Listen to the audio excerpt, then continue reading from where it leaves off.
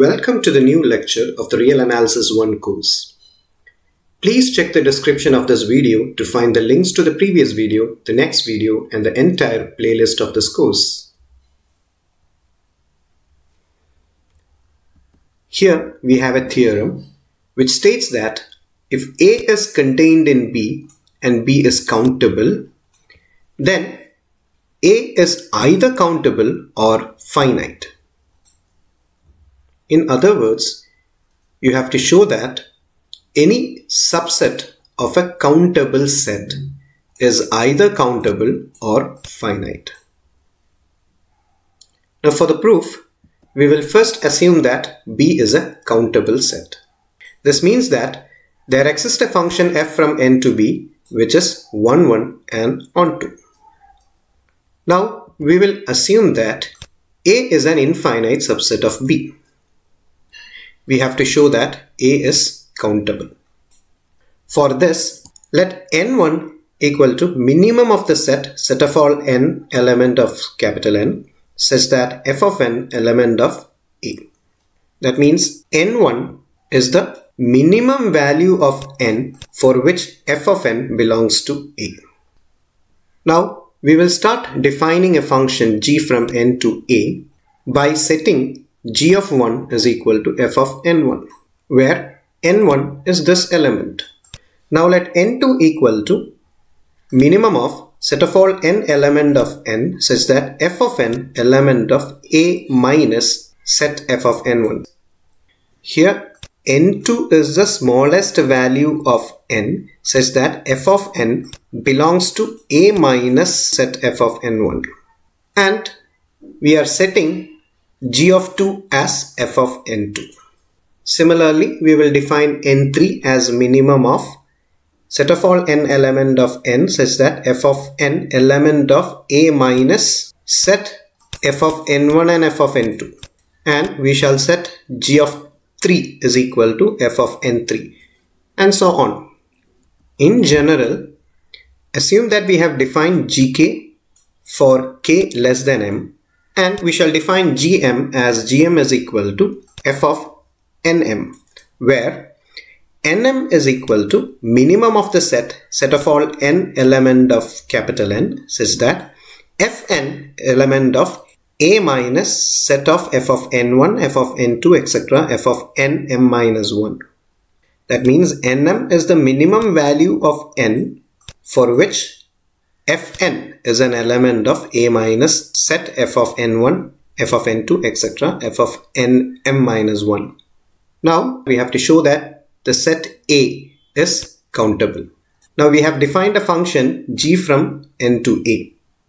To show that A is countable, we have to show that this g is 1, 1 and onto. First, we shall show that g is 1, 1. For that, let m not equal to m dash, where m and m dash are elements of capital N, that means a set of natural numbers. Now, m not equal to m dash means nm not equal to nm dash, where m, because m and m dash are natural numbers, and by the definition of n1, n2, n3, etc. we know that n1 not equal to n2 not equal to n3 like that. So here m not equal to m dash implies that nm not equal to nm dash.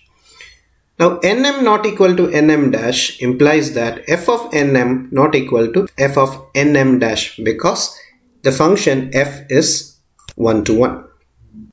By the definition of a 1 to 1 function, we know that a function f from A to B is 1 to 1 if A not equal to B in the set A implies that f of A not equal to f of B. Now f of nm equal to gm. So replacing f of nm by gm and f of nm dash by gm dash, we get this implies gm not equal to gm dash. We have started by saying that m not equal to m dash. Now what we got is that we got gm not equal to gm dash. So this implies that g is 1, 1. Now we shall show that g is onto. To show that g is onto, let A be any element of capital A. Since A is contained in B, we will get that this A is an element of capital B. Now we know that capital B is countable. So we have this function f from n to b, which is 1, 1 and onto.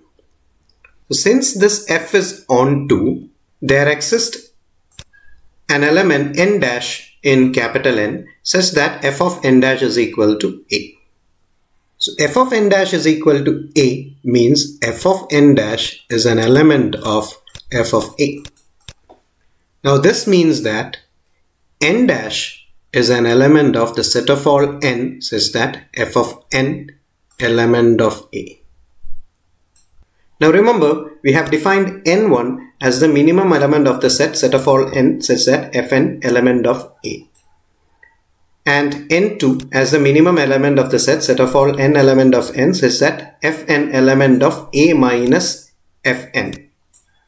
So step by step, when we remove the minimal elements from this set, n dash must eventually be the minimum element by at least n dash minus first step.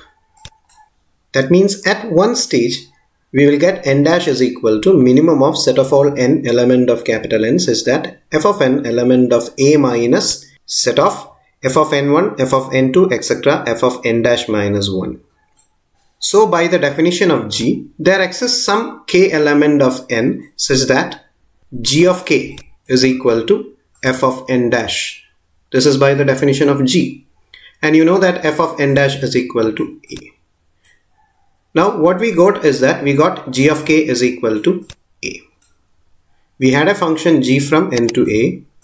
We took some arbitrary element of A and we have shown that there exists an element k in n such that G of k is equal to A. So this means that the function G from n to A is onto. Now earlier we have shown that G from n to A is 1, 1. Now we have shown that G from n to A is onto. So the function G from n to A is 1, 1 and onto.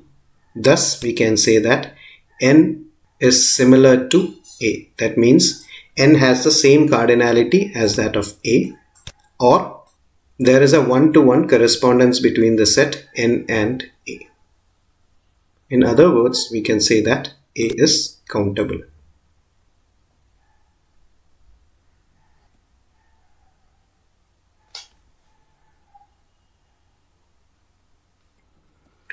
We have a question here. The first part of the question, why is A similar to A for every set A?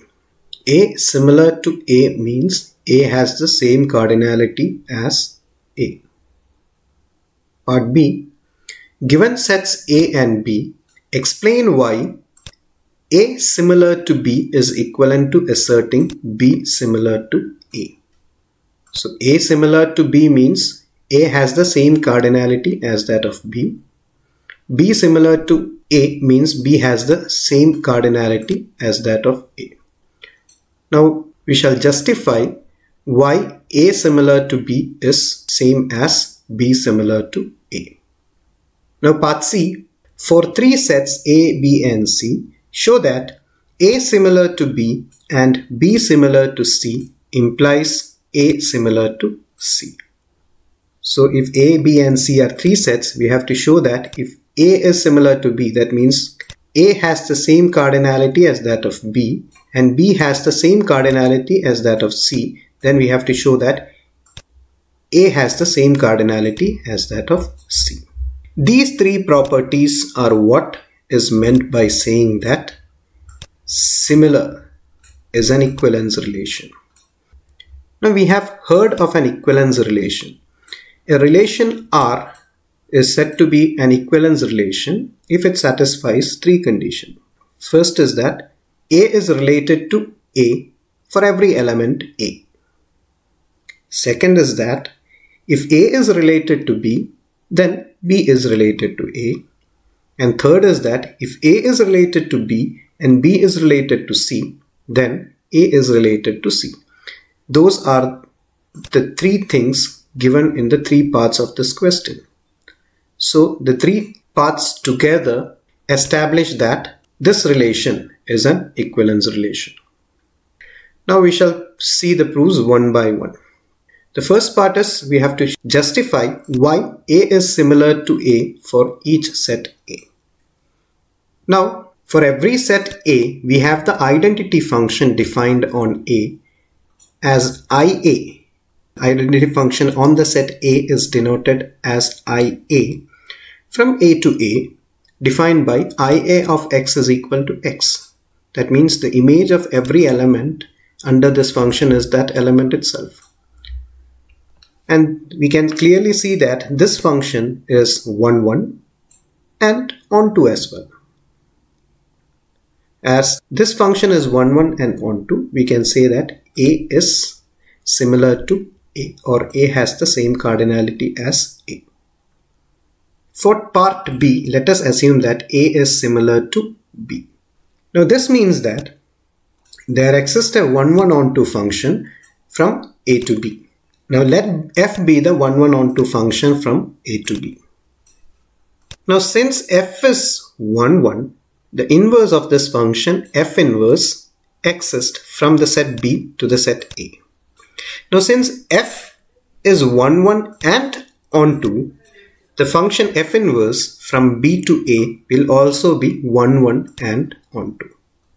So here we got a function f inverse from B to A which is 1, 1 and onto. This means that B is similar to A, or B has the same cardinality as that of A. So we have shown that if A is similar to B, then B is similar to A. And this completes the proof of the second part, or part B. Now for part C, let us assume that A is similar to B and B is similar to C. Since A is similar to B, there exists a function g from A to B which is 1, 1 and onto. Also, as B is similar to C, there exists a function f from B to C which is 1, 1 and onto.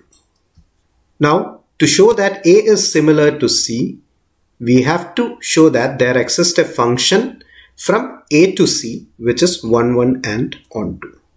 For that, we will define the function h from A to C as h is equal to f composition g. Now we know that g is from A to B and f is from B to C. So f composition g will be from A to C. First we shall show that this function h is 1 to 1.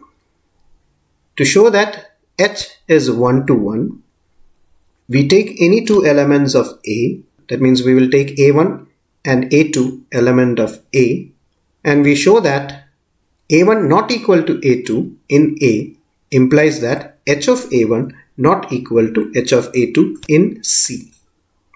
So we start by taking A1, A2 element of A where A1 not equal to A2. Our motive is to show that h of A1 not equal to h of A2.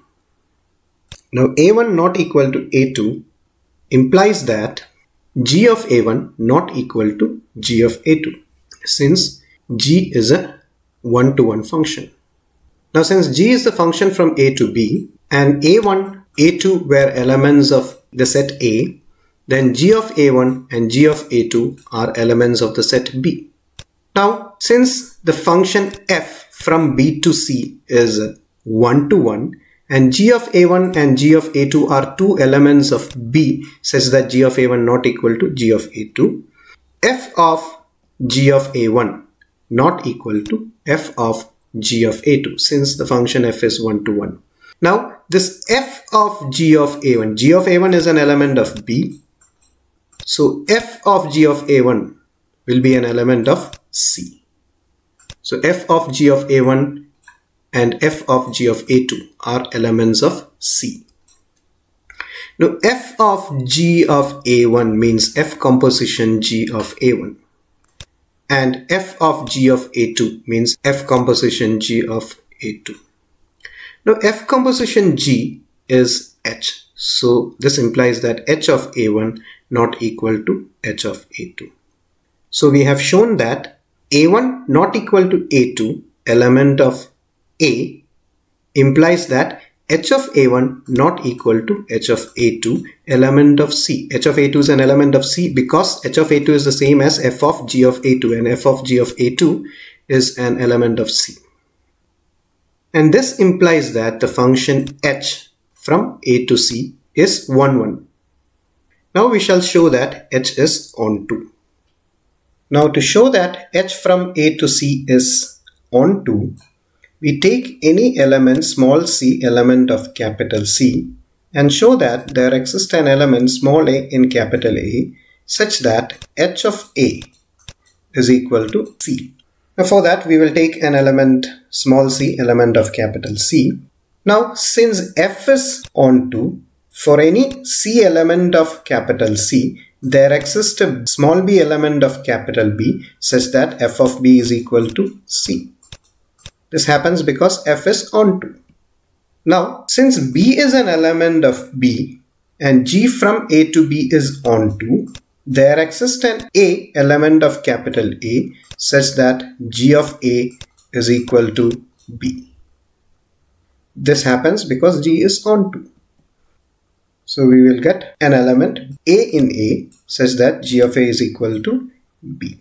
Now, from here, we have f of b is equal to c. We take that f of b is equal to c implies f of b. B from here is g of a. So replacing b with g of a, we will get f of g of a is equal to c. Now f of g of a means f composition g of a. And f composition g is h. So you get h of a is equal to c. So we have shown that for any c element of capital C, we have an a element of capital A such that h of a is equal to c. This shows that the function h from a to c is onto. Now we have shown that the function f from a to c is onto. Earlier, we have shown that the function h from a to c is 1, 1. So the function h from a to c is 1, 1 and onto. This means that a is similar to c, or a has the same cardinality as that of c, which completes the proof of part C.